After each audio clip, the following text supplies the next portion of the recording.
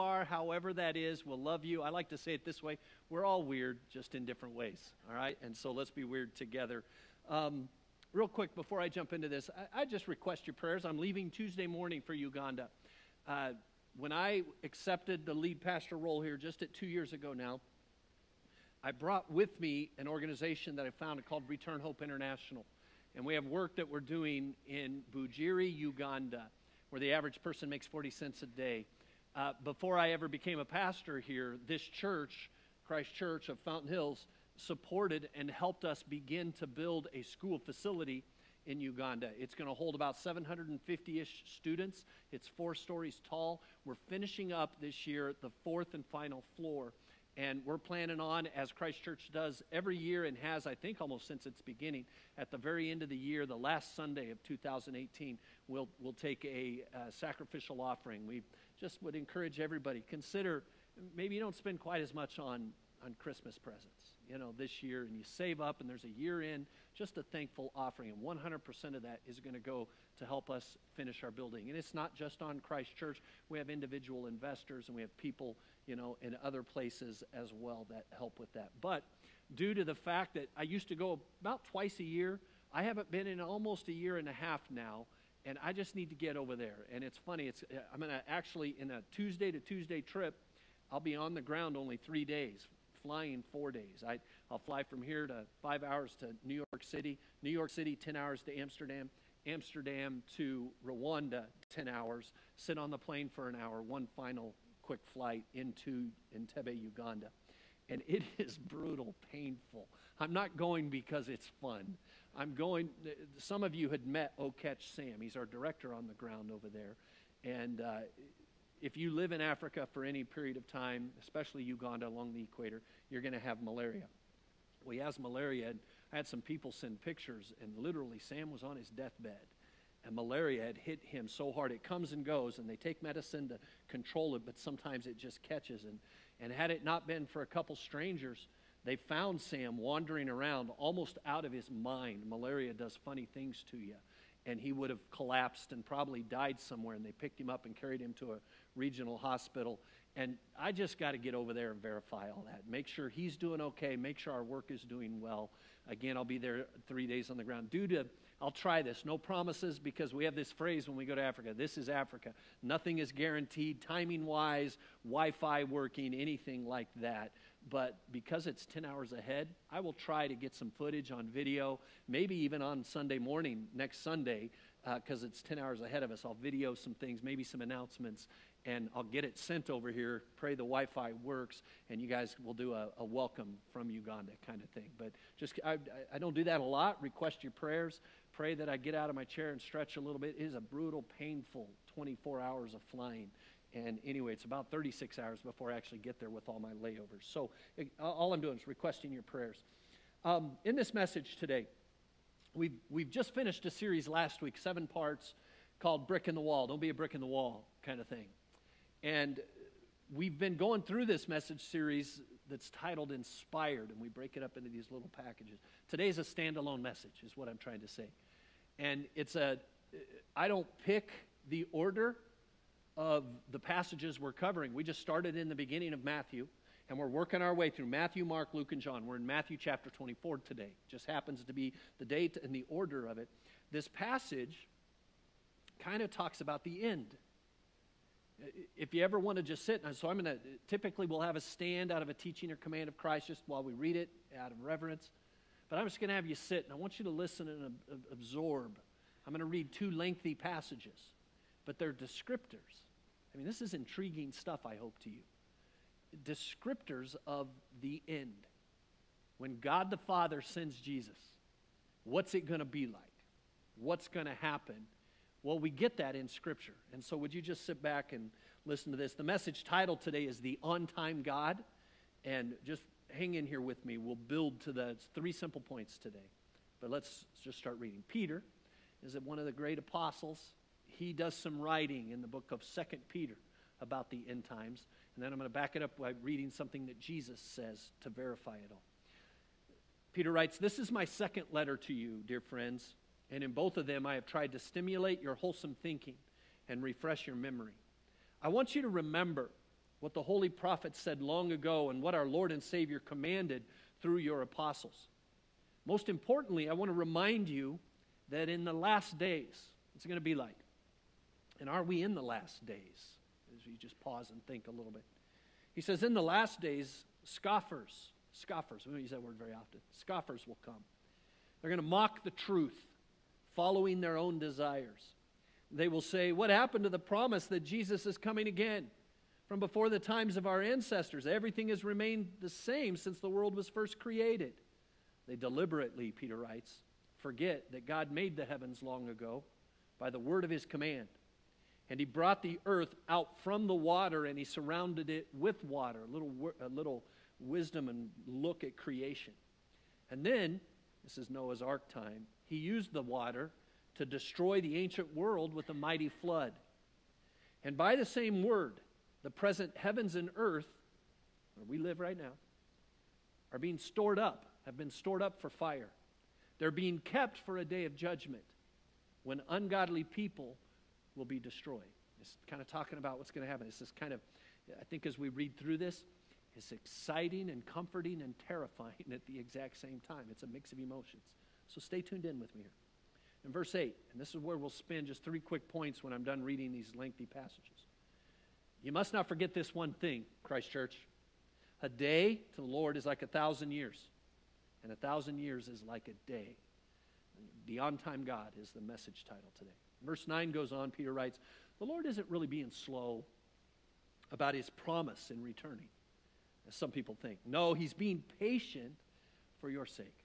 I've shared with, I think most of you may be new, I have some religious roots in Catholicism and how I kind of grew up. Wasn't very committed in it, you know. I would have called myself a Creaster. I went on Christmas and Easter.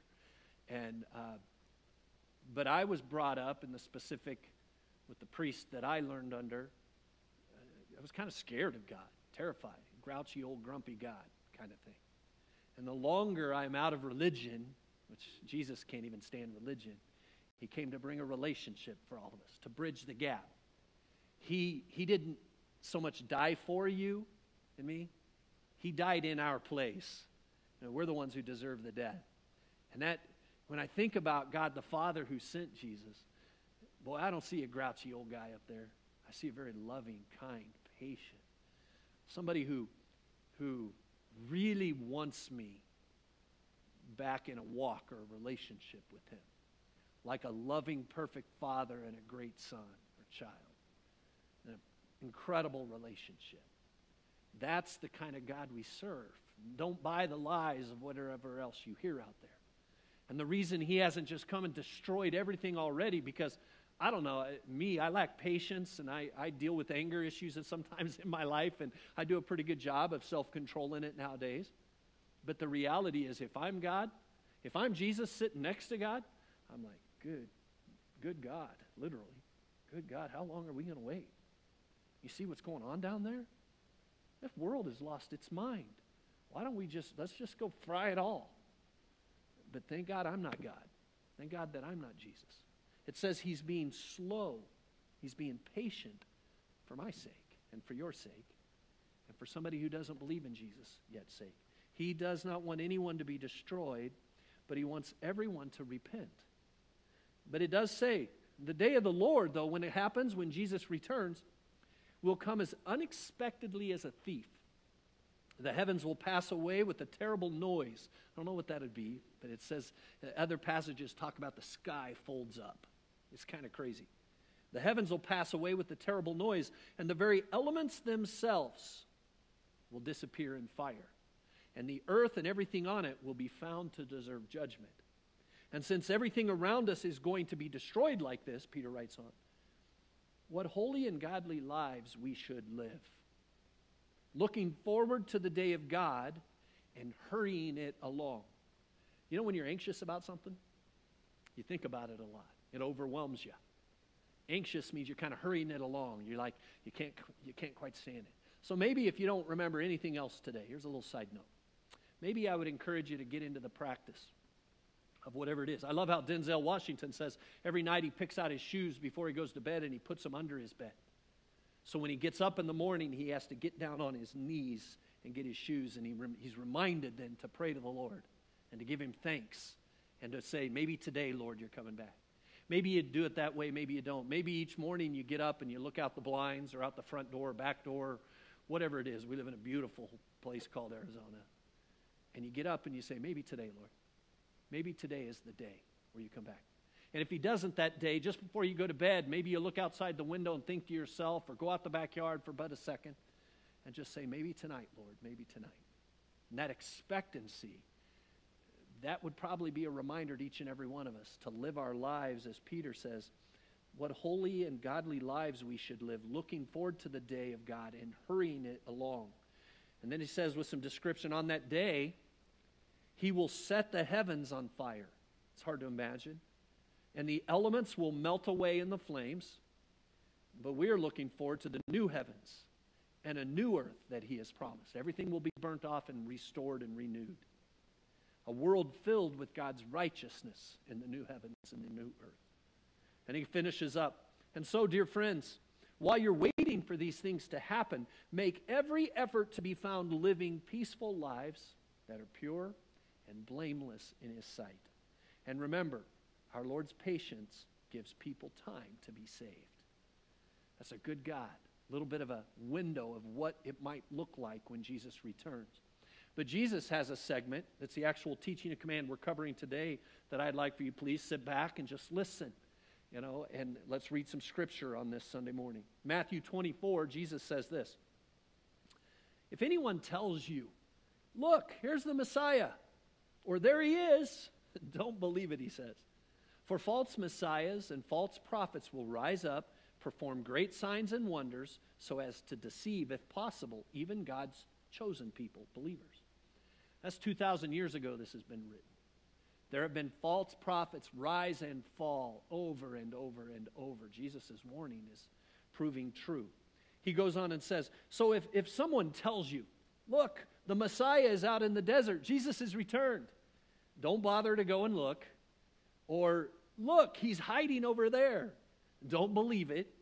For, is what he says, as lightning flashes in the east and shines to the west, so it will be when the Son of Man comes, when the Son of Man returns, when Jesus returns. You will not have to wonder if Jesus is returned. He teaches us that everybody will know at the exact same time. I've had atheists challenge me personally, say, it's impossible. How could somebody on this side of the planet and this side of the planet, if the earth is round and Jesus returns here, how will they know? Well, come on, I can use technology and call somebody in Japan right now, or I can be watching TV and at the exact same second, somebody on the other side of the planet be watching the exact same thing. If we can do it as mankind, I don't think God, who created the sun, the moon, and the stars, has any problem letting the world know he's returned, period. Verse 28, it goes on, and just as the gathering of vultures shows there's a carcass nearby, so these signs indicate that the end is near. And he talks some more in chapter 24 about what signs. There's other sections in Scripture where the apostles back him up and say these things are going to be happening, as a preface of Jesus returning. So we won't go into full details. I trust you and I are reading our Scriptures every day. Verse 29, immediately after the anguish of those days, the sun's going to be darkened, it says. The moon will give no light.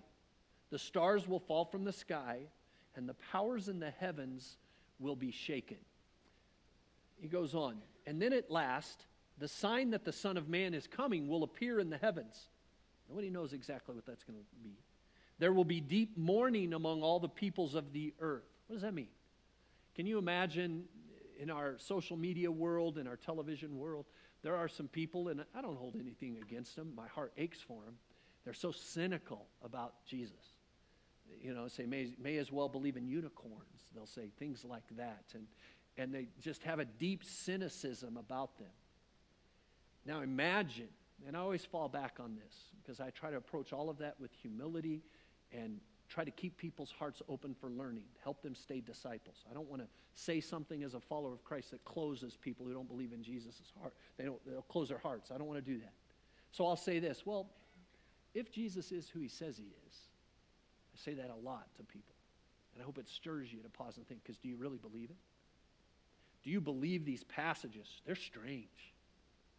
You go through and you read through the scriptures. Are these reliable? Is the scripture reliable, trustworthy, true, pure, perfect, as Christians say it is? Well, I don't know if you know or not, but just keep this in mind. 40 different individuals were all a part of writing it. Every other religious scripture out there is written by one person. 40 individuals. Now, these 40 individuals who wrote the scriptures that we have before us today, they lived 1,500 years time span from each other. And they lived on 3 different continents. These people didn't know each other. And their recordings, 40 different authors, 1,500-year time frame, and 3 different continents, they all wrote the exact same things, the same details, the same story. It's fascinating. And you have to determine in your heart, don't let anybody shove it down your throat, whether or not you want to believe it and have faith in it. And be reminded that the writers of the scripture, and Jesus even says, you got to have faith like a child if you want to be my follower. I don't use the wisdom of the world, the ways of the world, all those with knowledge. I don't use that. I use the foolishness of the world to prove my ways. And then only God gets the glory. But now imagine a group of people who are so cynical and sarcastic and nasty. They try to humiliate people who are believers or have faith. Imagine at that moment where they all of a sudden realize Jesus Christ, the Messiah, the Lord, the one I've been making fun of all my life and dogging people like crazy. Here he comes. Imagine there will be deep mourning among all the peoples of the earth. I will not celebrate that day. I will not celebrate when the people who chose to be cynical and didn't believe, when they are separated. That's not a celebration. It breaks my heart. It really does. That's not a triumphant day where I point a finger back. I weep for those people. Nobody deserves eternal separation from their Creator. But God's the one who drew that line. And so let's keep reading through here. And they will see the Son of Man coming on the clouds of heaven with power and great glory. And he will send out his angels. Here's what's going to happen when Jesus returns. It says he sends out his angels with a mighty blast of a trumpet. I was hoping to be electric guitar, but a trumpet's fine. And they will gather, the angels, commanded by Jesus, will gather his chosen ones. Who's that? There aren't special chosen ones. His chosen ones is terminology simply for those who have given their life to him. For those who have said, I believe you are Lord and Messiah of my life. To those who diligently get up each day and say, I want to follow you, Lord. Help me in my imperfections. I really want to believe in you, Lord. Help me with my doubts. And that's a good and patient God, and that's a good place to be when these angels begin to gather. And it says that the chosen ones from all over the world, from the farthest ends of the earth and heaven. Heaven's a very racially diverse place eternally. Now learn a lesson, Jesus goes on and says, from a fig tree. When its branches bud and its leaves begin to sprout, you know that summer's near. In the same way, when you see all these things, and you have to read the scriptures where multiple passages talk about what happens for signs of the end of the times without being a weirdo, Christian wacko, saying those things. Lots of scriptures in reference to that. In the same way, when you see all these things, you can know that his return is very near, right at the door. I tell you the truth, this generation will not pass from the scene until all these things takes place. You want to go, hold on, Jesus, what do you mean? That was 2,000 years ago. Well, careful with translations. It really should be translated here. I tell you the truth, this age will not pass from the scene until all things take place. What does that mean? There's 3 ages in the timing of God. You've got the Old Testament scriptures. And that's where God the Father, so you got the Father, the Son, and the Holy Spirit. 3 people, 3 ages, if you will. God showed up in the flesh, communicated in all kinds of amazing and crazy ways through the Old Testament. I love reading the Old Testament, at least most of it. Some of it you do some speed reading through. If you've read through the scriptures of the Old Testament, you know what I mean. But there's some amazing, powerful movie scenes, if you will. And then you have the age of the Son, Jesus himself, where it's just a 33-year short period. There's a 400-year period where God the Father is present, and for 400 years he goes silent. No appearance, no communication with man at all. Time of the prophets, terrible times in these 400 years of silence. And then Jesus is born. And there's a 33-year age where Jesus is here amongst us in the flesh. We're of the last times, the age of the end times, the Holy Spirit. Where it's a little bit more challenging, in my opinion. I've been jealous of the Old Testament where God showed up in pillars of fire and clouds of smoke during the day, or a voice, or you see rocks split open, and he was there present with them. Or to actually see Jesus bring Lazarus out of the grave, or to heal the rich man, or to heal. And you know what I mean? To be there in the flesh and to actually see Jesus and touch him and hear him. We have the sci-fi age, the Holy Spirit, the strangest, in my opinion, of the three, but just as powerful and amazing. And we're the ones that the Holy Spirit indwells us. It says he lives in you. And that's the age we are currently in. So if I keep reading through this, I tell you the truth. This age will not pass from the scene until all these things take place. Heaven and earth will disappear, but my words will never disappear, Jesus says. However, no one knows the day or the hour when these things will happen. We can only see signs of maybe things beginning to happen. However, no one knows the day or the hour when these things will happen, not even the angels in heaven, not even the Son himself. Jesus doesn't even know when he's going to return.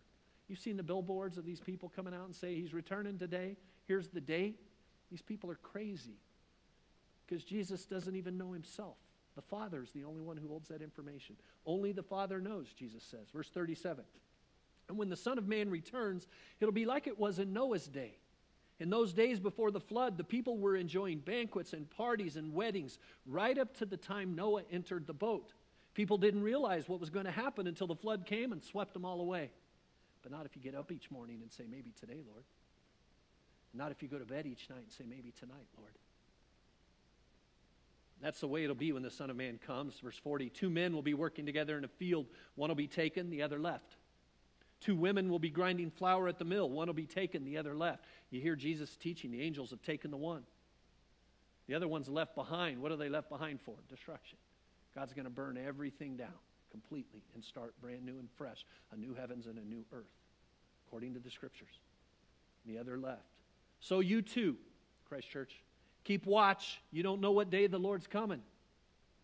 Understand this. If a homeowner knew exactly when a burglar was coming, he'd keep watch and not permit his house to be broken into. You also must be ready all the time, for the Son of Man will come when least expected. A faithful, sensible servant is one to whom the master can give the responsibility of managing his other household servants and feeding them. What's that mean? Jesus is left. He's the master.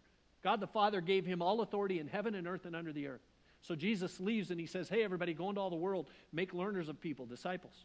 Baptize them in the name of the Father, Son, and the Holy Spirit. He says things like, clothe the naked, feed the hungry, take care of the orphan and the widow, be kind, love, joy, peace, patience, kindness, goodness, faithfulness, gentleness, self-control.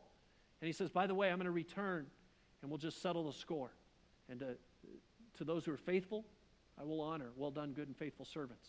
And to those who are not, here's what he says. If the master returns and he finds that the servant has done a good job, there will be a reward. I tell you the truth, the master will put that servant in charge of all he owns.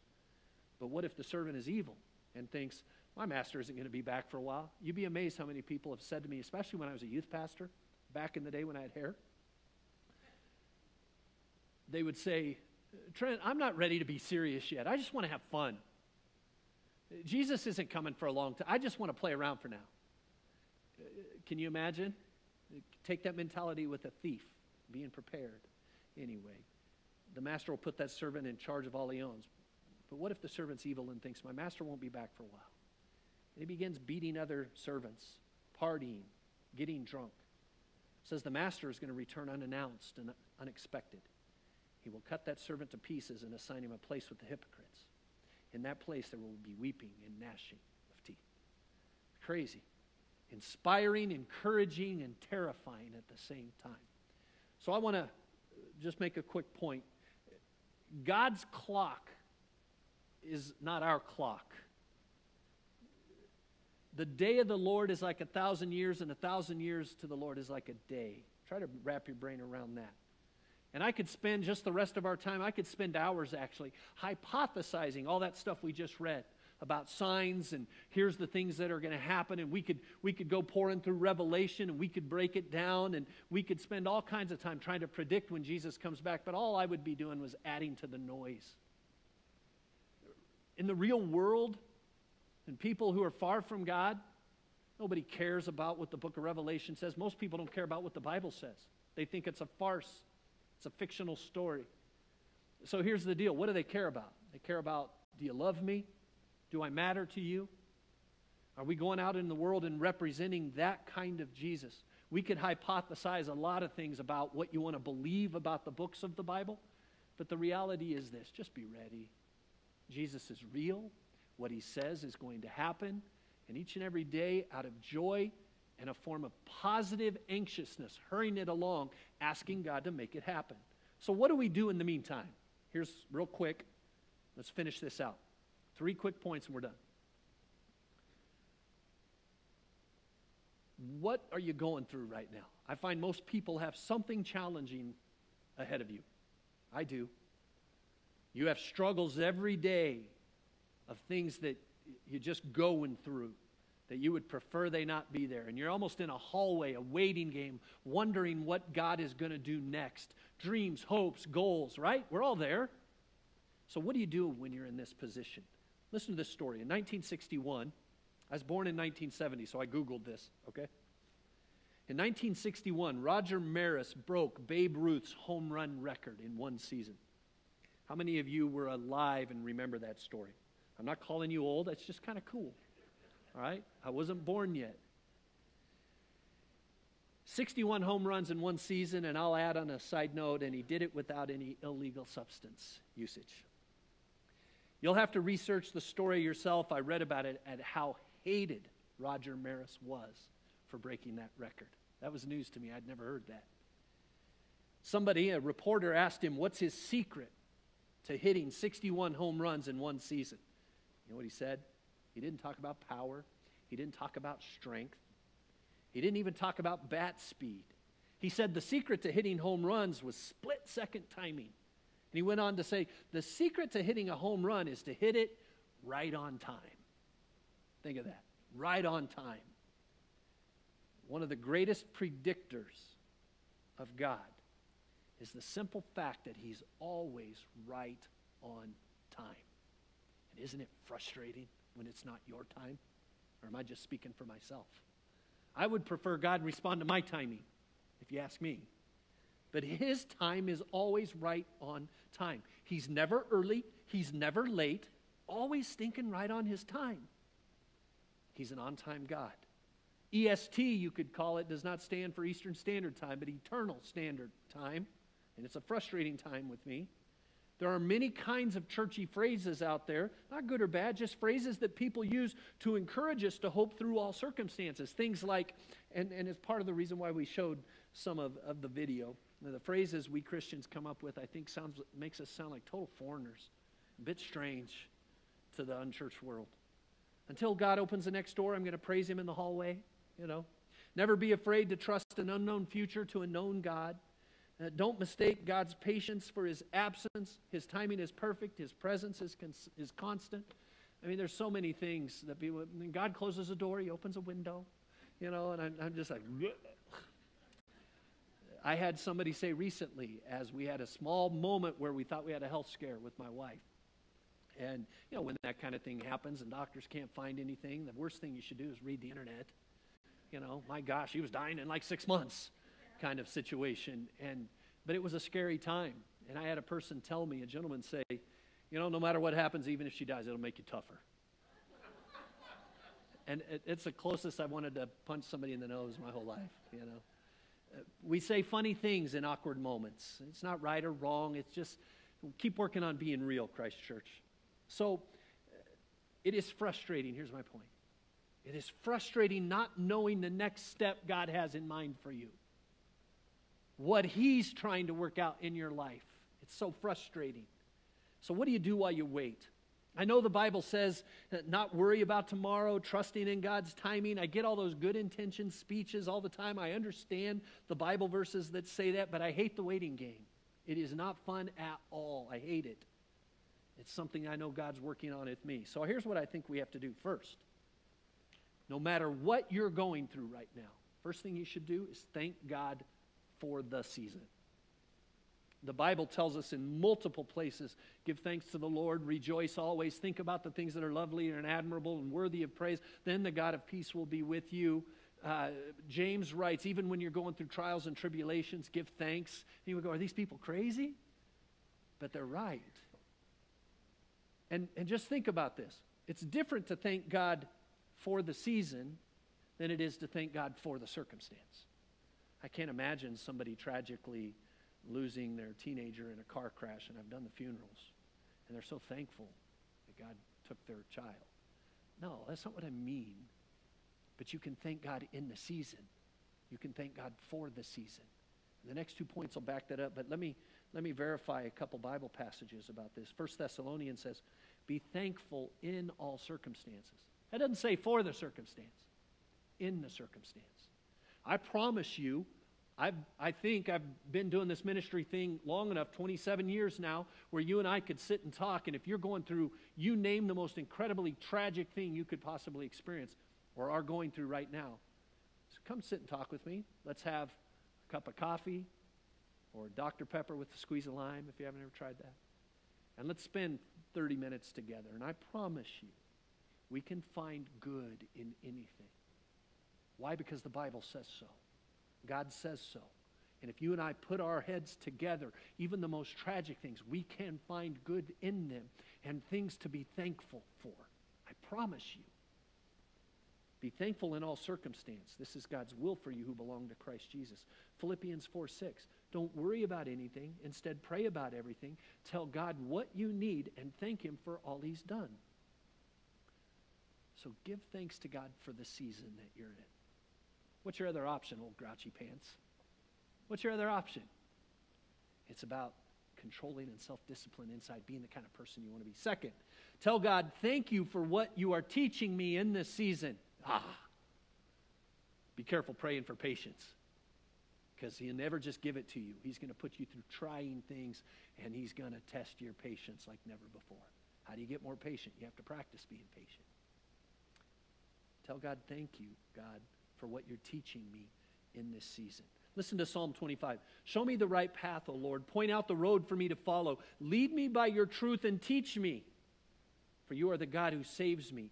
All day long I put my hope in you. You know what kind of attitude you have to be in to cry out to God in the middle of pain and say, teach me. That's humility. That's openness. That's the kind of person you and I want to be. Teach me, oh God. Thank you for teaching me through this season. I hate it, but thank you. It's okay to say that. He's not offended by that. He's your best friend. He already knows you hate it. What He wants for you is to be real to Him as you talk to Him. Spend time in the Word and in the Scripture with Him.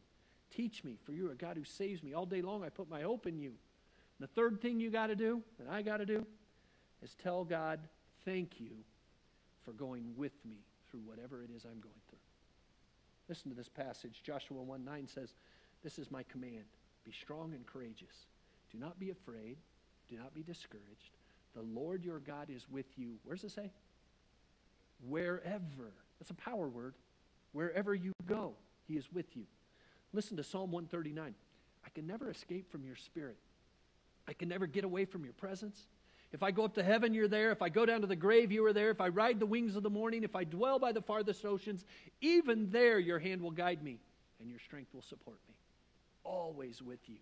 You know the very last sentence Jesus spoke? If you haven't read the Bible, it says He's up on the Mount of Olives. He's resurrected from the dead. He's appeared, and He keeps kind of scaring people. There's cool stories in there. He just shows up, and people are like, whoa. You know, and He has a sense of humor, I think God does. And His last scene, He literally tells, go into all the world, make disciples, baptize them in the name of the Father, Son, and the Holy Spirit. And then all of a sudden, it says He just begins to lift. He takes off. And today He's seated back in what I call His gated community. And He's waiting for the Father to send Him back. But the last thing He said as He was going back to His Father and sending the Holy Spirit, He said, and be sure of this, I am with you always. You can thank God in the circumstance and the season that you're going through. It'll help you be a better person. You can thank God that he's trying to teach you something if you and I will open our ears and our hearts. And you can absolutely thank God that no matter what, he never leaves you alone. He's with you always. And really the church, us, it scares me that you might come in here and sit by yourself and not know anybody. You have no reason to be ashamed or nervous. I promise you, I would never judge you. And if you come in here and you start to develop some companionship and one of these awesome, what I think awesome church members begins to mistreat you or judge you and gossip, let me know.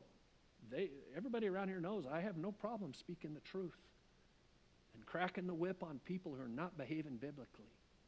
This is a place where you can be safe, where you can have God walking with you always. And we can be a place where we go into this community and man, I'm telling you, 27 years of ministry, this is not me. I've been criticized for saying these kind of things. This town is special. You know what I mean by that?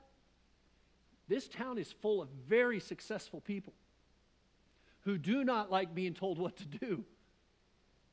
And this town has their act together when it comes to the secular world. And what this town needs more than anything is to drop its facades, that everybody's got it all together. Because nobody has it all together. Stop faking it if you are. And come in here and make this your church home. And let me encourage and challenge you. And then there's going to be times where I'm down and out and I need you to encourage and challenge me. Man, let's not play church where we just show up and we sing some songs and hear a half-decent message that goes too long. And then we go back out just to repeat next Sunday. I'm out if that's the case. I have no desire. I'd rather go work in a mortuary with my wife. You know? Really. Let's be the church, people. A lot of the people in this second service, you're newer in here, coming and checking us out. And you're part of a new era of Christ Church, of me coming in and getting to be the lead pastor and take us into the next 20 years. Would you build with me? I can handle empty seats. But next week there needs to be at least one more person. And the next week there needs to be at least one more person. Because Jesus is coming back. And there's all kinds of things we can go through in life. But man, we're so much better together. And I love the fact that there's so much that we can learn when we're in the hallways, when we're stuck and we feel like life just sucks. There's so many things we can be thankful for. Thank you for this season, Lord. Thank you that you're teaching me something. And by God, thank you that I am never, ever alone. You're always with me. Last thing, God's good all the time, everybody. He really is. And God's timing is perfect. Period. Let's pray. Father in heaven, we love you. Oh, Lord, keep bringing us together as a church. We got a lot of work to do. Help us to drop our facades and help us to help people in this community to drop their facades. And that we're just a place where we can be real with each other and accept each other in all of our weirdness, all of our problems, and that we just work together each and every day to get a little bit better in your name, represent you a little bit better. Thank you, God. We love you. Thank you for our time together today. May our world be better as we get ready to scatter right now and represent you well. In Jesus' name, amen. Have a good week, everybody. If I can pray with anybody, encourage anybody, find me. I'm just wandering around here for the next time.